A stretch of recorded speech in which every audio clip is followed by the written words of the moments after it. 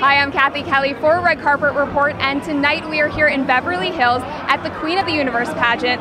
We are going to talk to some of the celebrities who are here to support the event and support Joyce Giraud. So I know you're really busy tonight because you put on this amazing event, but what made you decide to start this whole charity and put this pageant on? My mother-in-law has been working with the UNESCO Foundation for Children in Need for almost 30 years now, and she's built over 500 schools worldwide in places that have no access to education. And for me, my dream is to just continue that legacy and keep paying it forward and keep giving back. And I'm going to make a big announcement, and you'll see why I put this together tonight. And you have a lot of pageant experience, so do you have any advice for the girls that are going up today? Yes, I've told all of my beautiful girls to just breathe and be themselves.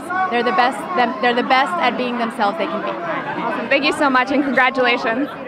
Thank you so much for watching today. If you like this video, click like, subscribe to the channel, and leave a comment saying what you would do if you were Queen of the Universe. I would give free singing lessons to everyone. Here she is, Miss Queen of the Universe. No, bad.